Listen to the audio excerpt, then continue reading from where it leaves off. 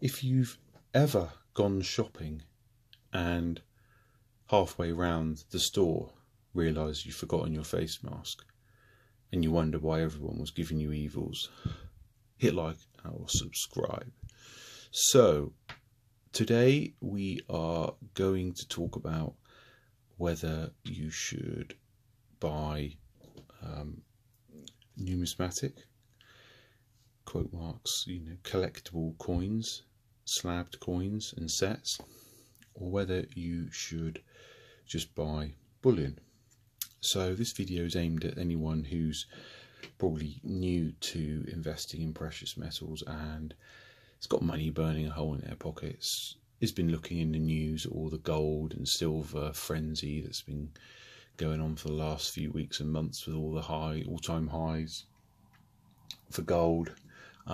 Silver obviously hasn't hit its all-time high yet if you know anything about silver, but it's obviously well up. And you're probably wondering, if you are new, maybe what should you buy? What you've decided that you are not interested in the stock market and you want to go into physical.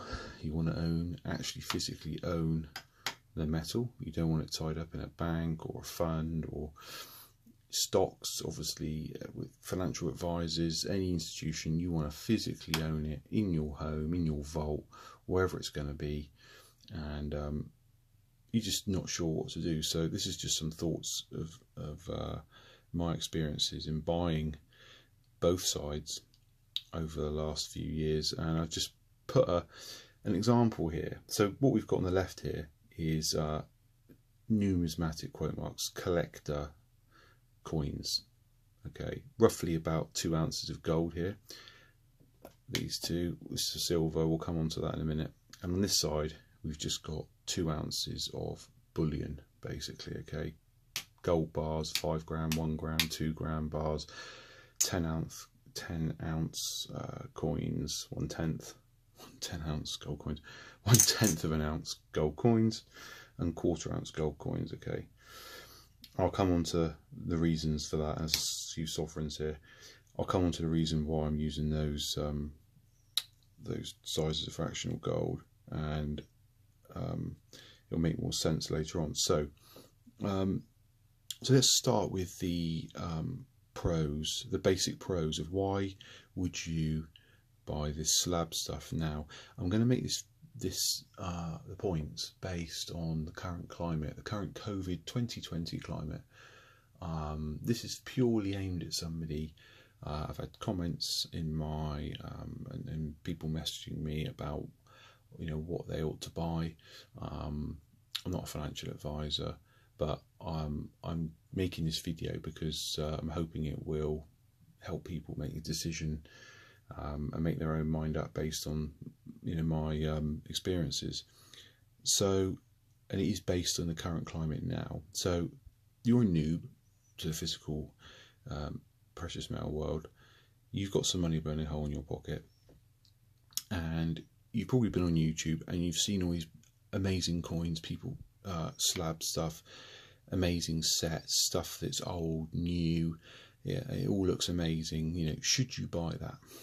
Well, the short answer is no. You should stay so far away from it and steer well clear of it, any of this stuff. Okay, so I'm basing this on you are somebody that doesn't really know a lot about collecting coins and bars and whatever it is, any kind of precious metals. And the reality is, if you start getting into this stuff, and you are potentially taking a massive risk, firstly because all this kind of stuff normally commands a premium, and that premium you're going to pay, and you're not going to really know or have the time to investigate and research whether what you're buying is any good. This bullion on the right here is just a bog standard. This is just a bog standard. Let's take this Britannia, silver Britannia for example. Is there's nothing special about it. It's just a silver 1 ounce Britannia coin. Okay, this is 20. What year have we got here? Does it really matter what year? I think it was 2020. Yeah, it's 2020. This in this slab here is a 2017 Britannia. Okay, same coin, same weight, obviously just different years. And this is a got a deep proof-like finish, which means it's a better coin. Essentially, it was struck in such a way that it now demands a premium because of its finish. I'm not going to go into detail about that. And therefore, you would pay now, say, £20 for that coin. You go and buy this, you're going to pay £70. Maybe I'm seeing these sort of things go for £100, okay? So the question is, and let's go for this sovereign as well for an example. Here we've got a proof sovereign, okay? Very proof sovereigns, proof coins, you know, they're struck crisper, they've got a better finish, they're rarer, there's less of them. I'm not going to go into the specifics, I just want people to understand that here we have a normal bog standard sovereign, 2020 sovereigns, we've got a 2010 sovereign, a 2020 sovereign, okay, same sovereign, same amount of gold, okay. This coin you could pick up for, say, £350. This coin you might pay £450 for, you know, or £400, or you're going to pay more for it because it's rarer, it's in a slab, it's less of them, it's a proof coin, blah, blah, blah. There's only so many of them. Now, what we have to remember is that the value that's attributed to these collector coins in this set is based on the market demand. Now, you can't, just because you may, because I like this coin and I've paid more for it, it doesn't mean the next time when I come to sell it in a year's time or 5 years' time that I'm going to really get that premium back, okay? I might get it back, I probably hope to get it back, but I could have bought a duffer. This isn't a particularly special coin. I mean, it's a proof coin. It's okay. It's okay. Yeah. What I'm trying to emphasise here is that I've paid a bit more for it. It's nothing groundbreaking. You know, it's not suddenly going to become worth £2,000. Okay. It's going to be worth slightly more. Okay. Now, one of the reasons people believe that actually investing in a slabbed coin or something that's numismatic got some interest, you know, it's over and above and beyond a normal bullion coin that's just churned out and it's stamped in a press, you know, millions are just churned out every month, okay? These are special years, you know, they come in sets, they've got special finishes, all the rest of it, is that the spot value of gold obviously fluctuates. Therefore, if you've got something with a premium value attributed to it because it's a proof coin, therefore you are somewhat protected, you know, against the drop in gold. So we could say that if the gold price retracts, that this coin will hold up better than this sovereign. Okay, gold price drops, this is only worth 250. You know, or plummets, this thing holds at 375. You know, because it's numismatic, because it's got some extra over and above value. And that's brilliant. You might say, well, that's wonderful. Let's just make everything, you know, make sure we invest in this. But obviously the problem with that is you've got to pay more. You might have a budget, you know, and you can't afford things. So what I'm trying to emphasize here is we've got roughly 2 ounces of gold here. We've got 2 ounces of bullion here. Now, let's move on to something else. So this set here. So, you know, when you buy larger denominations of gold, generally the larger the coin bar, bigger the bar, you're going to pay less premium. So obviously a 1/10 of an ounce coin, you're going to pay outrageous. I mean, people, I say outrageous, we'll come on to that again in a minute about premiums and whether you should worry about them. You could pay 10-15% on that, and a 1 ounce coin you might only pay 5% premium on it. Okay, so obviously this costs a lot more. It's going to cost you like £1,500 now. I'm sorry, I'm talking in pounds if you're American, but in the UK, you know, that's just the way it's generally always been. Okay, now, problem with buying a set like this, you could think, well, yeah, I want to invest, say, a few £1,000s in some gold. I'll just buy a set, and then I'm hitting all the whammies of, you know, I've got something numismatic, a nice set, and I'm getting, you know. But the problem is you're going to pay probably quite a premium on a set, quite a lot more if it's a decent set. And then you've got the problem with, you know, this is made by a mint called the Popjoy Mint. Now, if you don't know anything about, like I said, this video is for people that don't know that much about investing in gold and silver. I can probably guarantee you haven't heard of the Popjoy Mint, which, you know, if you haven't heard of it, when you come to liquidate this in 5 years' time, the person that you are now who knows nothing, who's going on eBay to buy your gold that's gone up in value, are they going to care about the Popjoy Mint? Are they going to want to pay your premium? You know, is anyone going to care? You know, the same amount of gold here, 2 ounces of gold, 2 ounces of gold, premium. They may care, they may not care, you know.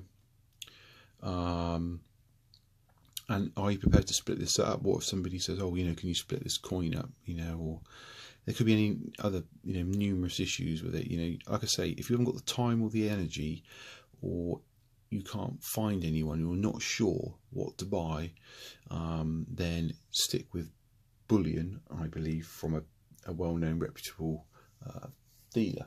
Okay. What was I going to say? Yeah, so premium. People worry about the premiums on small coins, so and 1 gram bars and all the rest of it. The bottom line is you're going to be charging this premium back when you come to sell your item, so I wouldn't be too worried about that. And you know, you've got to remember that you know, there's obviously, it's all about supply and demand. Now you've got, say you've got 3 items here and you've got a load of items here. If you've put all your money in one basket with a load of sort of numismatic stuff that you're hoping is going to go up in value, suddenly at 2 years' time you just realise you want to liquidate it. What are you going to do? Whereas here you could just go, well, what I'm going to do is I'm just going to sell these 3 on eBay, and then I can pay for my, you know, I don't know, to have a new kitchen. You know, I'm just going to give somebody this as a payment for something because I owe them £50 a gram gold hitting. You know, 3 years' time could be £150 a gram. You know, I'm going to give them payment for fixing my leaky bathroom. You know, you can't do that with this. Okay, you just got to kind of stick it in the vault. Whereas this is more liquid. Okay, and this smaller fractional gold. You know, you're going to be able to shift it easier. You also have to bear in mind that the entry level. So what you're looking at now, 1 gram, 1/10 of an ounce gold. In fact, let's just talk about 1 gram bar. A 1 gram bar, you know, whatever that is now, $65 give or take. You know, if that in 5 years' time is $300, that's quite a fair chunk of cash for somebody. That's what the generation, you know, the broken generation, whatever generation, the millennials, or the rest of it, that when they just finally wake up and realise they need to invest in some gold, that's going to be their entry point. Do you think they're going to be, how many people are going to afford to be able to pay, you know, £700, £1,000 for a sovereign and care and appreciate the fact, you know, they just want to own some gold? You need to take these things in consideration, you know, the market. So that's why I try and have a bit of a balance. You know, I tend to have a bit of numismatic and a bit of bullion. I generally like my physical portfolio to be probably more bullion, you know, 70% bullion. I used to be 50-50, but I've gone more bullion now. And the reason I've gone more bullion is because of the market volatility at the moment. Although I'm long-term gold, I'm still, I don't like the fact that if you're going to buy numismatic stuff, you're still going to have to pay the spot price. You know, that could take it on the chin, and that's going to get heavy with a premium on top. I mean, this set here, whatever it is something outrageous, about £4,000. You know, so it's got a monstrous premium on it. I just don't think that value's there. I really don't know if I could stick that back out into the market today, and whether somebody would pay that premium just to have this set. They may do. I don't know. So yeah, it's just some things to bear in mind there when you're making your gold and silver purchases. What you're, you know, what you're going to do. It's not about just buying it now. It's how you liquidate it, and it's about trust. And obviously, you don't want to be scammed. You don't want to be going. You got to realise that I can take this. I can just take this now. This pretty basic. This is happening right now on eBay. You can take this 1 ounce 2020 Britannia, send it off to NGC, get it in a slab, and then charge it, put it out for £100, yeah? You'll get a grade. Let's say it doesn't get an MS70, so, you know, MS70 is the top grade generally. Say it gets something reasonable in MS60, you don't know what that is. If you're watching this, like I said, and you're a noob to it all, you go and pay 60, 50, 60 pounds for that, when you should have just paid £20 for it. Do you see what I mean? Do you know enough to know that you should just be buying that from a bullion dealer? Yeah. And it goes the same for this. Now, I tend to stay well clear of anything more than half an ounce really at the moment, because I'm just thinking about liquidation. Now, what was I going to say? Yeah, I'll come back to me in a minute. So yeah, that is basically, in summary, my thoughts on buying slabbed coins and bullion. I know there was one point that I was going to make, but I can't remember it. Okay, well, any thoughts? Let me know. Like and subscribe, that would be great. If you've got any questions, I'll try and do my best to answer them. Oh yeah, that's what I was going to say. It's about, there's quite a lot of hate and people, you know, there's a video I made about buying 1 gram bars and small bars. The point I wanted to make is you can see that if you can only afford 1 gram or small amounts of gold over time, it's still worth doing because it still builds up. You know, it doesn't have to be. You don't have to. You can be easily put off by. You see all these videos and people flaunting 1 ounce, 5 ounce bars everywhere.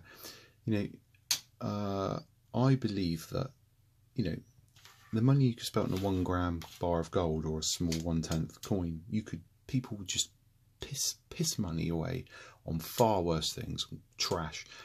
My advice to you is to, if you've got junk sat in your house, you know, you can flog on eBay. That's what I used to do.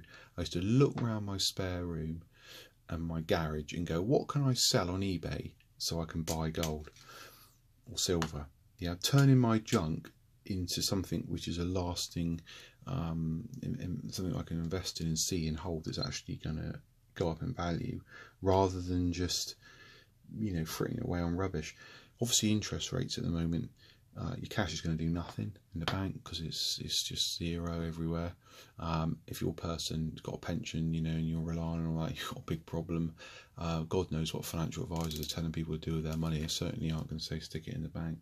I mean, the way I see it at the moment, gold, I think it's quite volatile at the moment. It's been a few pullbacks, but I think the all-time high, I think we're going to stay around, it's going to be above that. I think it's going to stay around 1935, between 1920 and 1950. It has gone up to 2000 again recently. There is a resistance level at 1950. It's clear that the market's testing now, given the fundamentals of the, you know, the US job figures that came out. Jobless figures are well over 1 million. I thought it was 900,000, but it's something like 1.2 million. You've got, chuck into all that, all the, you know, trillions of money printing. You've got just about every country is in recession, although you're not seeing it because of all the money printing. Yeah, so people were saying, you know, why isn't it like 2008-9 when banks going bankrupt? Just because of MMT, modern monetary theory, where you just print your way out of it. That's the way it is now. It's printing money. All my business is broken, I'm broken, everything's broken, don't worry, we'll fix it, we'll just print money. That is the way it's gone. So we're printing money. We're seeing short-term, probably a bit of short-term deflation here and there. I don't think the inflation is going to kick in for a while, maybe not until next year. But basically, you can't print this, you can't flood economies. You just can't. There has to be an economic impact. Now, looking at my market analysis and, you know, the people that I follow and talk to, we are 22,200. They reckon is probably the max gold price to the end of the year.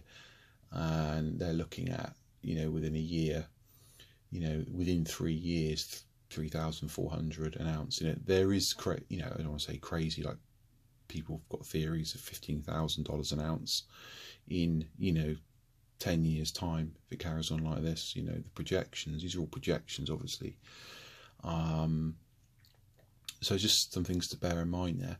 You shouldn't panic about your gold. You know, you can go out and spend, you know, just say, you know, you go and spend your hard-earned money on a 1/10 coin, and you buy, you pay £170 for it, whatever, and then you suddenly notice the gold price drops and it's only worth 150. You know, you don't worry about that. Just be glad you weren't stupid to go and trading on the stock market and then you lost all your money, you know, and you still got it. It won't really matter. The shift, the daily fluctuation, the gold price won't affect you because you own this thing and it's yours, and over time it's going to go up in value because that's the proven theory of gold at the moment. It's just gradual, so you haven't got to worry about getting caught up in the gold price fluctuating. If you just own it, you know, remember it's long term. I don't buy gold. I'm not buying this to flip tomorrow morning. You can trade like that. There are plenty of people that do very well doing that. I'm making videos for people who are in it for the long term, you know, want to hold for years, want to build up something, okay, you'll be totally fine, okay. Don't overextend, don't buy more than you can afford.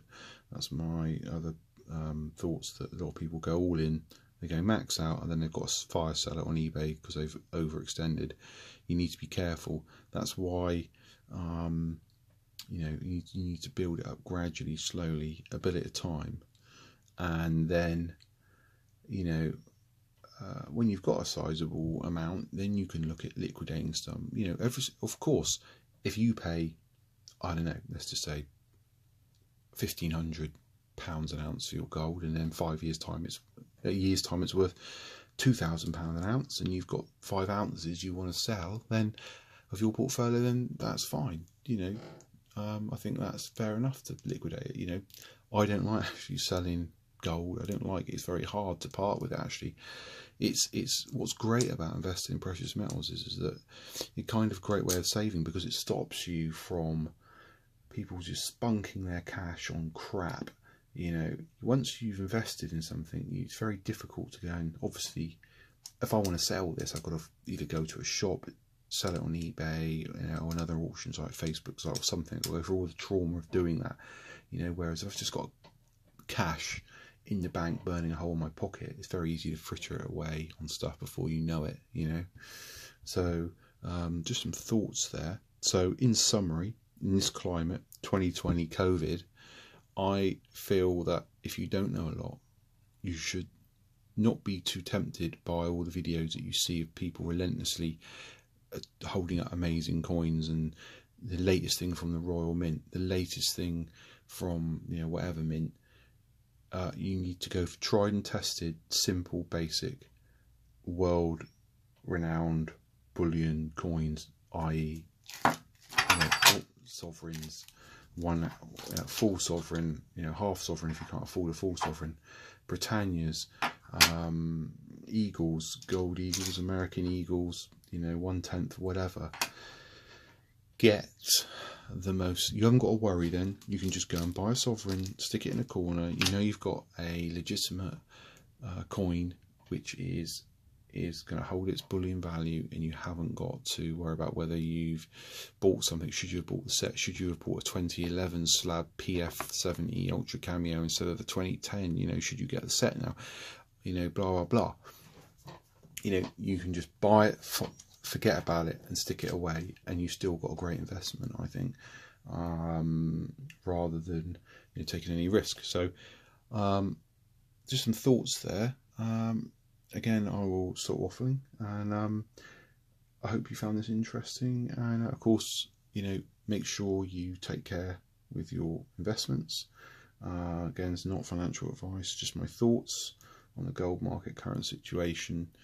And yeah, I'm not going to say stay safe because it's a really annoying cliche, but I'm going to say I hope you have a nice weekend, because probably by the time you listen to us it might be Friday. See you soon.